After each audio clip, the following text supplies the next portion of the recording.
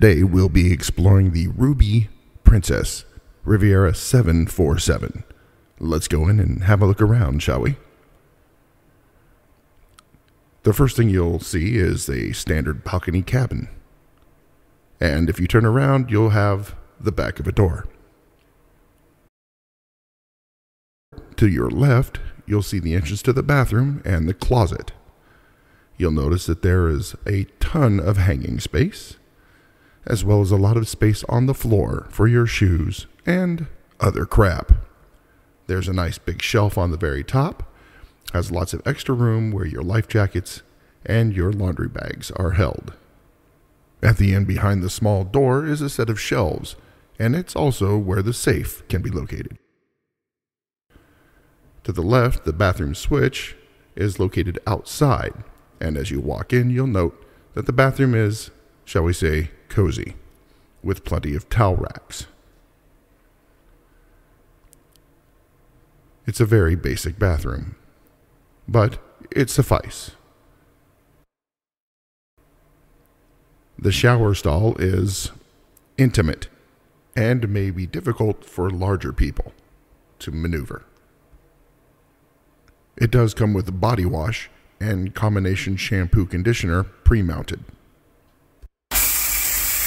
The water pressure is strong and comes with two settings, regular and peel the skin off of my sunburned back, or as I like to call, sandblast. You'll also notice that there is one little tiny shelf available, and that is all, so plan accordingly. The sink is a good size for storage, and there are 3 shelves available for your little tiny knickknacks and HBA products. There's also an underneath shelf where you can keep extra towels and any other things you may need. Here's a bonus shot of my arm in the mirror, which will fog up very quickly. Now we'll move on to the main room. There's a king-size bed with 2 nightstands and a mirror over the bed for people that like having a mirror over the bed. The nightstands are equipped with bolted down lamps that turn on and off. The dimmer switch is no longer available on the ship. And of course it also has a shelf and 2 drawers for additional storage because we bring so much crap. There is also a built-in night light that is motion activated when you get out of bed. It turns on for about 2 minutes. There are 2 sets of light switches located by the bed, one over the right nightstand. One switch turns on the entryway while the other turns on the main lights of the cabin. The other set of switches can be found behind the pillow, where the nightstand would be if the room were configured into twins. There is a reasonably sized desk with a mirror. However, if you plan to do your makeup in front of the mirror, note there are no lights around it, so it makes it very difficult. The only lights are above head. There is a hairdryer here, which kind of makes no sense with there's no light. There are 2 standard grounded 110 outlets to the right of the desk.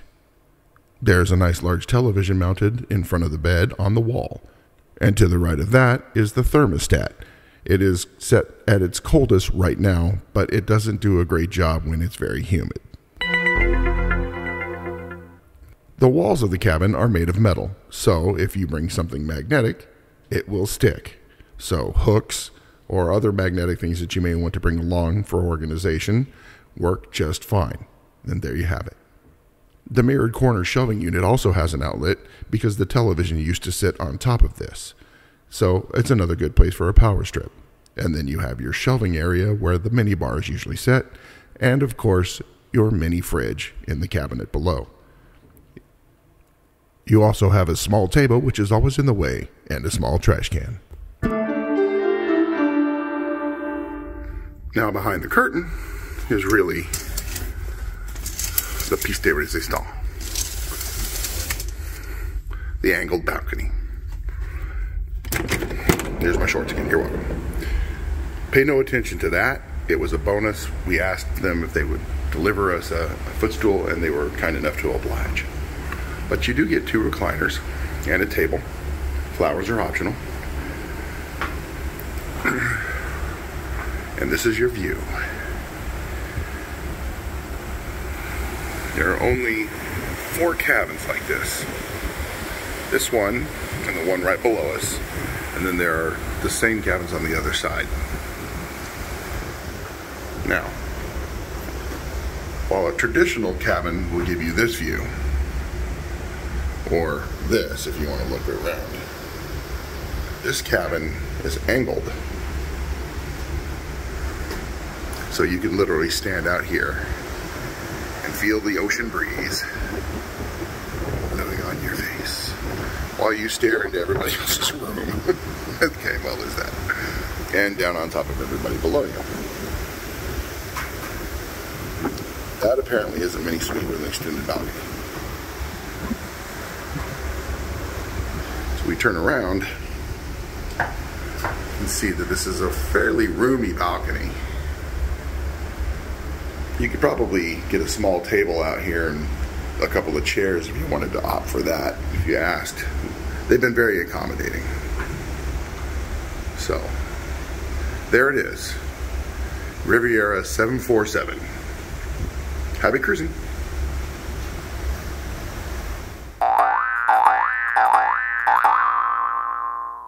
And now for bonus footage. The great thing about this room is we can come out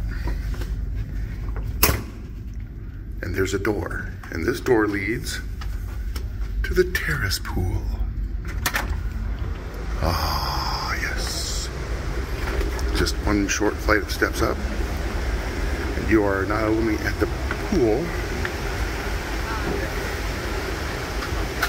but you're at the adults only pool. So it's a beautiful thing. And then we can take, if you don't mind him, I'll cut him out. One more flight of steps up, and you find the outrigger bar. So you have your own bar and your own pool. It's not exclusive to you. It will fill up very quickly during the day, especially on sea days. And then you take a few more steps. You're at the buffet.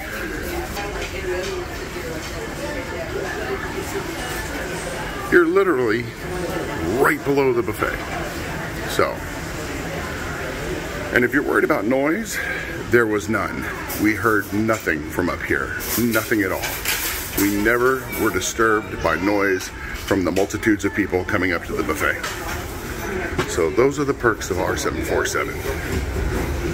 So come on down and enjoy yourselves